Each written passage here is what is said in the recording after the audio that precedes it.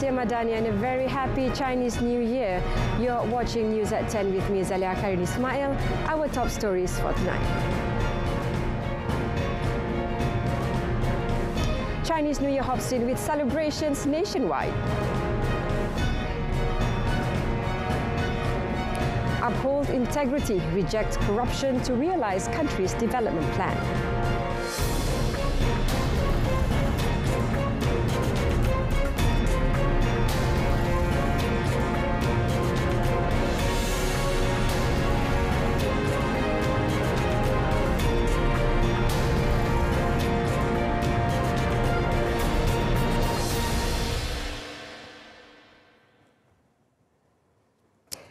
Malaysia's Chinese community ushered in the Lunar New Year with full of joy and excitement as they celebrated on a big scale across the country, finally ending 3 years of modest festivities in the shadow of the COVID-19 pandemic. The concept of this year's celebration is based on Malaysia Madani, focusing on the elements of unity among the community.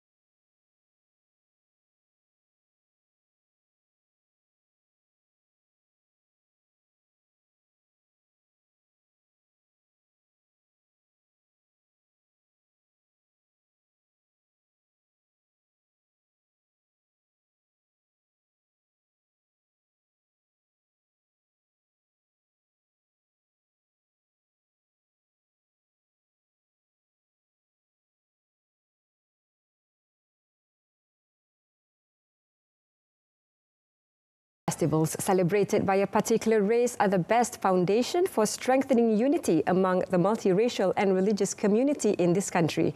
Deputy Prime Minister Datuk Sri Fadilah Yusof said racial unity is the basis for creating stability and ensuring the smooth administration of the country. Elaborating further on the matter, Datuk Sri Fadilah said when unity becomes a practice at all levels of society, the government can fully focus on planning to develop the country, whether strengthening the economy or focusing on helping the people. Asasnya ialah kita kena bersatu padu. Bila kita bersatu, baru kita akan dapat memfokuskan pada perencanaan untuk membangunkan negara, sama ada dalam sudut ekonomi, membantu rakyat dan kurangkan berpolitik, lebih kuat bekerja. Less talk, tapi kerja lebih kuat. Speaking at the Sarawak United People's Party Chinese New Year Open House today, he said that when a community is united, the country can achieve excellence and guarantee the prosperity of all its people. For that reason, he hoped that the culture of visiting during a festival continues to be a practice for all Malaysians.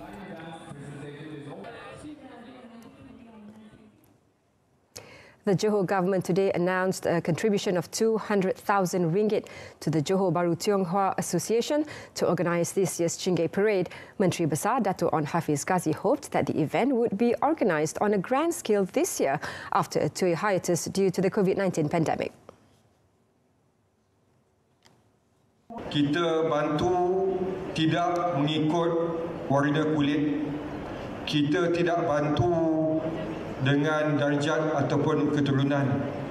We are colourblind when it comes to helping the people of Johor. The Chingay Parade was held last year, but as a closed-door event and held on a small scale, he said when speaking at a Chinese New Year open house hosted by the association at Wisma Tiongkua here today.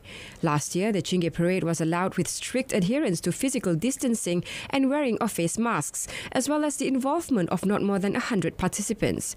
The 7.8-kilometer Chingay Parade is a religious and cultural event of the Chinese community that has been held in Johor Bahru since 1870 and includes a procession of beautifully decorated floats.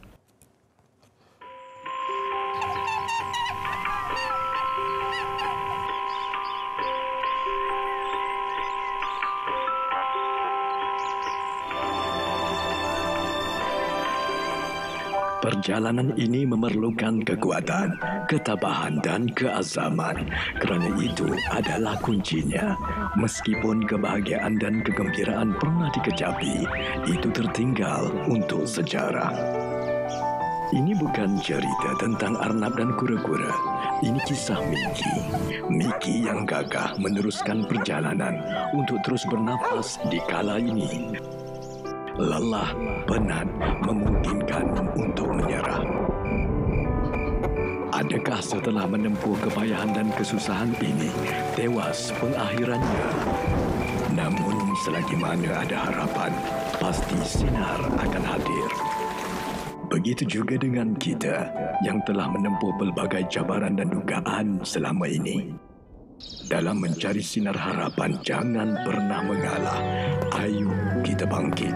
Kita bangkit dengan perpaduan.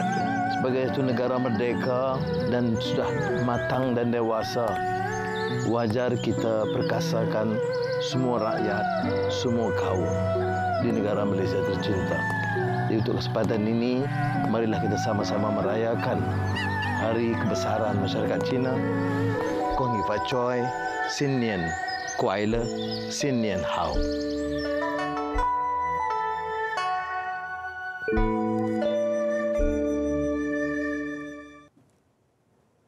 And still on the local front, the government will always ensure good governance by upholding the principle of integrity, especially rejecting corrupt practices to ensure that the country's development plan can be realised. Prime Minister Datuk Seri Anwar Ibrahim said all parties in the unity government had been given clear instructions on the matter. Kita bagi beberapa peraturan yang jelas.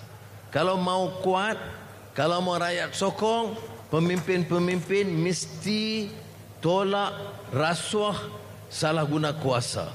Kalau mau jadi pemimpin, kalau mau kaya, masuk berniaga. Kalau mau kaya, jadi businessman.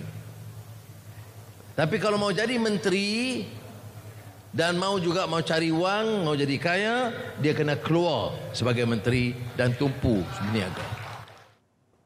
In that regard, the Premier said he introduced the Malaysia Madani as he's convinced that Malaysia's great potential can only be optimised if the principle of integrity is upheld and there are no corrupt practices, while leaders are not racing to accumulate wealth.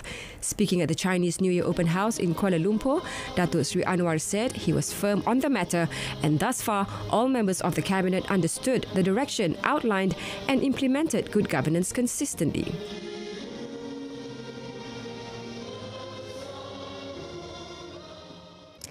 On another note, the Prime Minister said a large part of the Malaysia Agreement 1963, 63, has been resolved by the unity government. And this includes the annual expenditure distribution and the appointment of Sabah and Sarawak representatives in the Inland Revenue Board.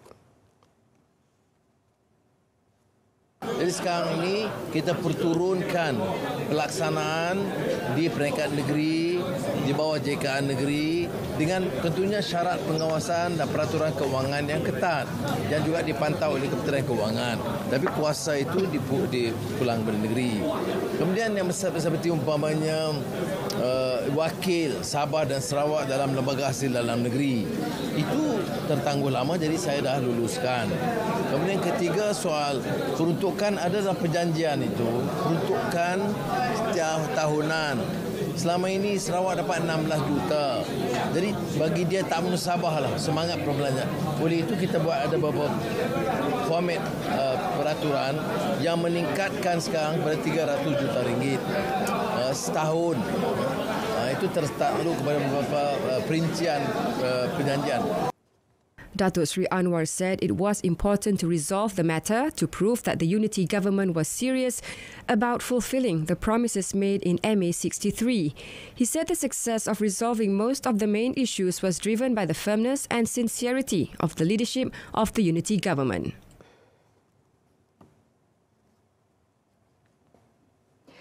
Deputy Prime Minister Datuk Seri Dr. Ahmad Zahid Hamidi advised ulama or religious scholars involved in politics not to change religious laws and fatwas according to their whims and fancies. He said the action could cause the public and the Muslim community to disrespect them. Jangan tukar fatwa lah. Akhirnya ulama politik tidak akan dihormati oleh rakyat dan oleh orang Islam. Ya, ulama kena ada integriti sebagai ulama. Jangan tukar-tukar fatwa, okey? Datuk Seri Dr. Ahmad Zahid said this when asked to comment on the stance of past President Tan Sri Abdul Hadi Awang, who defended the giving of cash during election campaigns, saying that it was not against election rules as the money was distributed for charity. The statement by Tan Sri Abdul Hadi was in response to the action by Terengganu UMNO in filing petitions to contest the 15th general election result for the parliamentary seats of Marang, Kuala Terengganu and Kemaman on the grounds of corruption.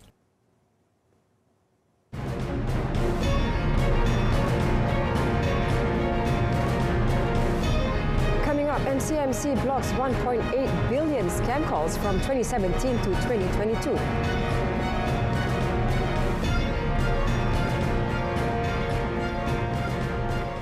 The Malaysian Communications and Multimedia Commission MCMC blocked 1.8 billion scam calls from 2017 to last year. Communications and Digital Minister Fahmi Fadzil also revealed that since 2018, a total of 300 million scam messages via SMS had been blocked. Fahmi said he was informed about the matter during his meeting with the National Anti-Financial Crime Centre together with MCMC and several other parties. The minister advised all members of the public to be careful during this festive season because there will definitely be those who wish to take advantage of the situation.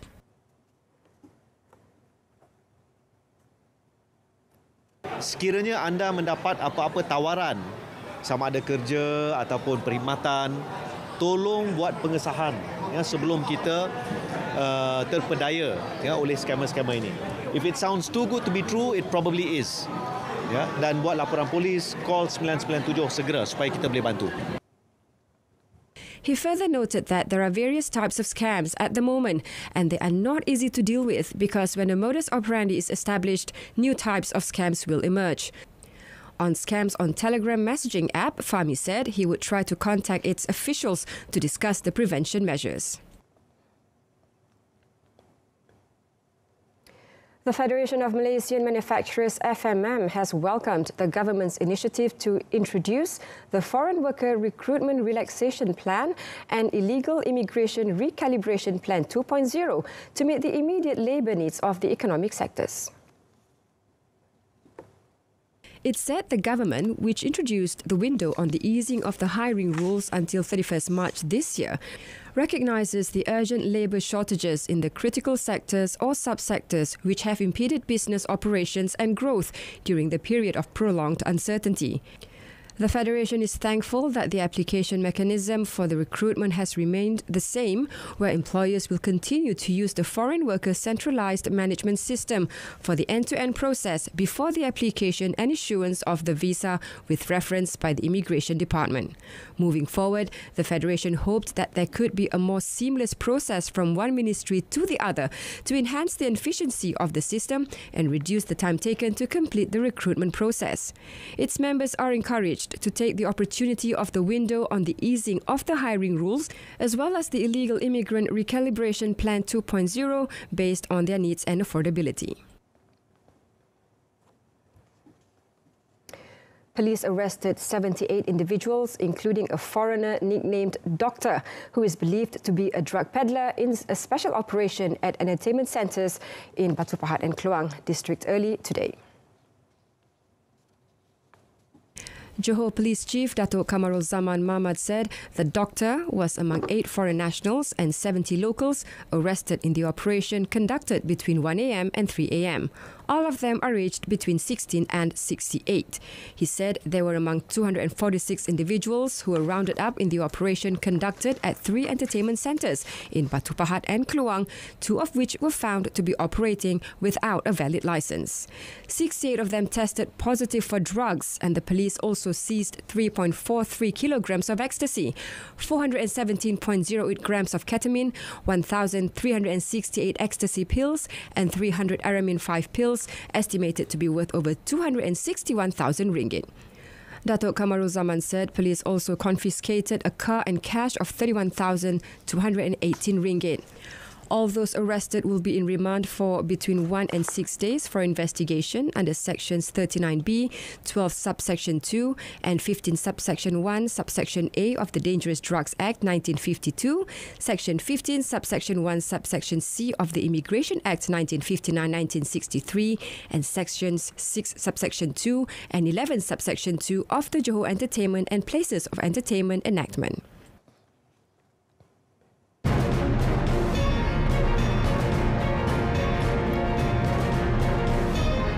Coming up in our foreign segment, injured rushed to hospital after mass shooting in Los Angeles area.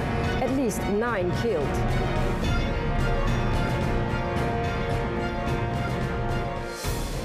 Malaysia strongly condemns the provocative action of Rasmus Paludan, leader of Denmark's far-right Stramkurs, for burning a copy of the Holy Quran in Stockholm, Sweden.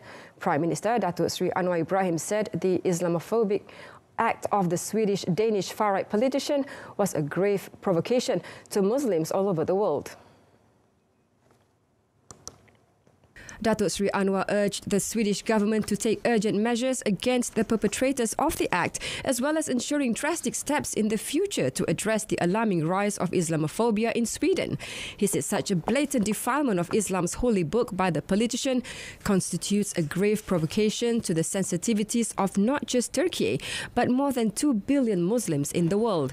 He added Malaysia denounces the repeated hate crimes targeting Muslims in the world, as well as all forms of incitement to hatred and the fanning of racism in word or deed. The Premier called on the international community to reject race or religious baiting under the guise of freedom of expression and to remain united against all forms of incitement to hate and violence. At least 9 people were killed in a mass shooting in the city of Monterey Park, California, late on Saturday, the Los Angeles County Sheriff's Department said. The department said the suspect was male, but it was not clear if he was still at large. The shooting took place after 10 p.m. around the location of a Chinese Lunar New Year celebration held in Monterey Park, US. Footage posted on social media showed injured people on stretchers being taken to ambulances by emergency staff. Around the scene of the shooting, reported to have been at a dance club, police guarded cordon off streets, the video showed. Tens of thousands of people had attended the festival earlier in the day. The Los Angeles Times quoted the owner of a nearby restaurant as saying that people who sought shelter in his property told him there was a man with a machine gun in the area. Sung Won Choi told the newspaper that he believed the shooting took place at a dance club. Monterey Park is a city in Los Angeles County, around 11 kilometers from downtown Los Angeles.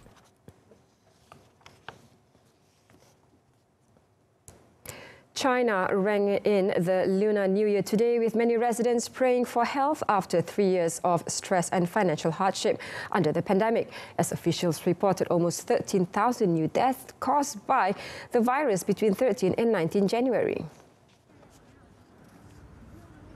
Queues stretched for about 1 kilometer or a half-mile outside the iconic Lama Temple in Beijing, which had been repeatedly shut before COVID-19 restrictions ended in early December, with thousands of people waiting for their turn to pray for their loved ones. 前2年是有很多人过的是比较难，然后这人在这一生中会有很多都遇到难的问题嘛。 然后难的问题去努力去克服，然后对未来去期许嘛，然后去希望有更好的未来，然后大家会有更好的生活嘛。The 13,000 deaths in the past week added to the nearly 60,000 in the month or so before that. Chinese health experts said the wave of infections across the country had already peaked. The death toll update from China's Center for Disease Control and Prevention comes amid doubts over Beijing's data transparency and remains extremely low by global standards. The creative team of the 2023 China Media Group CMG Spring Festival Gala has made sincere efforts to present audience with a variety show that highlights not only Chinese aesthetics and technical innovations, but also warmth and Chinese people's feelings about the past year of 2022, said the Gala's chief director. The Gala opened on the eve of the Chinese Lunar New Year of the Rabbit. Trying to show new era of prosperity, better life in each passing day. The entire show adhered to the general tone of joy, auspiciousness and jubilation, highlighting the theme of happiness and confidence. Yu Lei, chief director of this year's gala, said the team had tried its best in the past few months in preparing for this New Year's Eve dinner for all Chinese people, striving to express the best wishes for the new year in a vibrant, warm, caring and hopeful atmosphere. For the visual effect and colour tone of this year's gala, Yu said the team consulted experts from the Central Academy of Fine Arts and decided to draw inspirations from traditional Chinese colours. On the stage of this year's Spring Festival Gala, a cultural feast of traditional Chinese arts was presented to audience via a series of performances featuring the Nanyin music, acrobatics, martial arts, stilt walk and operas.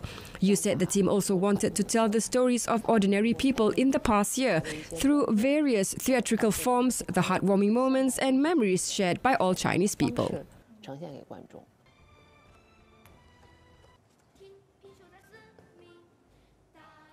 New Zealand's ruling Labour Party today selected Chris Hipkins to replace Jacinda Ardern as its leader and the 41st Prime Minister of the country.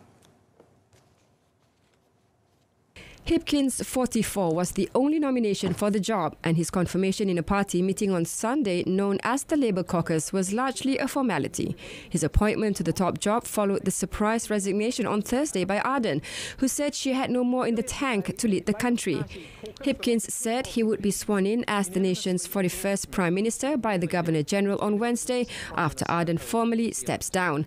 New Zealand under his leadership will switch its focus from COVID-19 to bolstering the economy. The cost of living, rising inflation and workforce shortages have been blamed in part for Labour's decline in the polls since 2020, now surpassed by the centre-right National Party opposition. Hipkins also announced the country will have its first Deputy Prime Minister of Pacific Island descent, Kamil Sepuloni. The 46-year-old Sepuloni entered Parliament in 2008 and has been the Minister for Social Development since 2017. About 8% of New Zealand's 5.1 million population identifies as Pacifica, a New Zealander of Pacific Island descent. Grant Robertson, Deputy Prime Minister under Ardern, is expected to remain as Finance Minister. Tongan and New Zealand European and represents...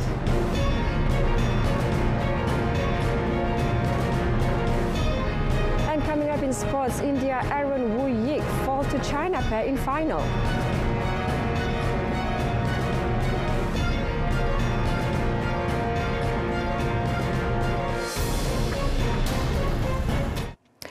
Reigning world champions Aaron Chia saw Woo Yik got off to a great start but could not keep up the momentum en route to losing in the men's double finals of the India Open Badminton Championships in New Delhi today.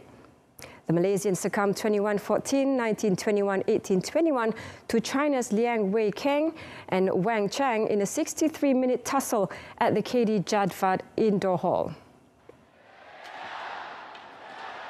While the Malaysians looked strong initially, the China pair played with a better pace to subdue them. Woo Yik admitted that although they gave their best, the China pair had the edge in terms of speed. The Malaysians said they won't let this setback bother them too much as they continue to focus on the events ahead and their preparations to qualify for next year's Olympic Games in Paris, France. The heartbreaking defeat also extended the Malaysian world number 3 pair's winless record against Wei-Keng Wei Chang to 3 matches after they also came out second best in last year's French Open and Indonesian Masters. And on to tennis, world number 1 Iga Swiatek crashed out of the Australian Open with a 6-4, 6-4 defeat by Wimbledon champion Elena Rybakina on Rod Laver Arena. Kazakhstan's Rybakina advanced to the quarterfinals of the season's opening Grand Slam for the first time with an impressive display against the misfiring Pole. Swiatek, the reigning French Open and US Open champion, got off to a rough start, surrendering her opening service game after receiving a warning from the chair umpire over the time she took for her pre-match preparations. She fought back to level the scores by the 4th game, but Rybakina would break again, clinically punishing the Pole's second serve to take the opening set. Swiatek looked to have recovered after she rattled off 3 straight games at the start of the second set behind a more aggressive forehand, only for Rybakina to hold herself level with another break of serve. The Russia-born right-hander broke Swiatek again at 4-all in the second set before holding her own serve in convincing fashion to close out the match. Rybakina's win sees her progress to a 3rd Grand Slam quarter-final, having also reached the last 8 at the 2021 French Open before winning Wimbledon last year.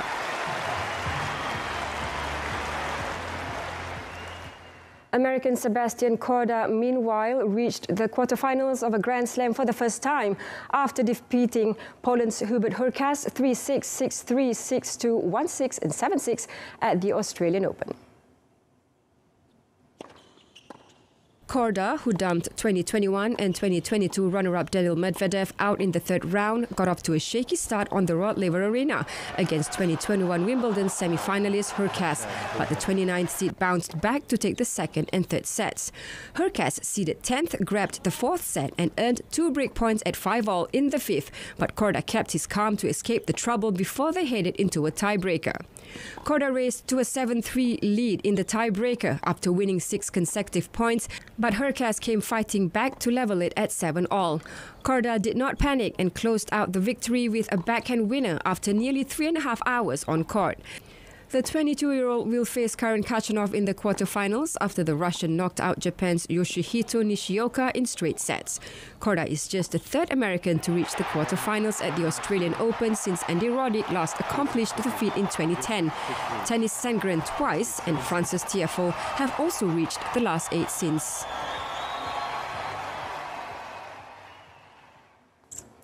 France's Sébastien Ogier was heading for a record 9th Monte Carlo Rally win after taking a 16-second lead over Toyota teammate Kalle Rovanperä into today's final 4 stages. The 8-time world champion, now competing part-time, played it safe on the tricky mountain roads as reigning champion Rovanperä closed the gap from an overnight 36 seconds. Finnish driver Rovanperä piled on the pressure by winning 2 of the 3 morning stages, while Belgian Thierry Neuville in 3rd place for Hyundai and 32 seconds off the pace won 2 in the afternoon before Rovanperä won again. Elfyn Evans made it 3 Toyota Yaris drivers in the top 4. Ogier shares the record of 8 wins in Monte Carlo, the traditional season opener in the French Alps, with compatriot and 9 times world champion Sébastien Loeb, who is not competing this time.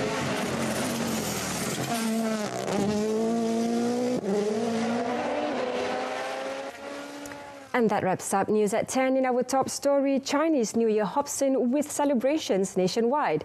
Join us again at 12:30 tomorrow afternoon. Happy Chinese New Year, and may this year bring prosperity, joy and happiness to all of us. I'm Zalia Kardi Ismail. Stay tuned to Saluran Berita RTM and have a pleasant evening. Good night.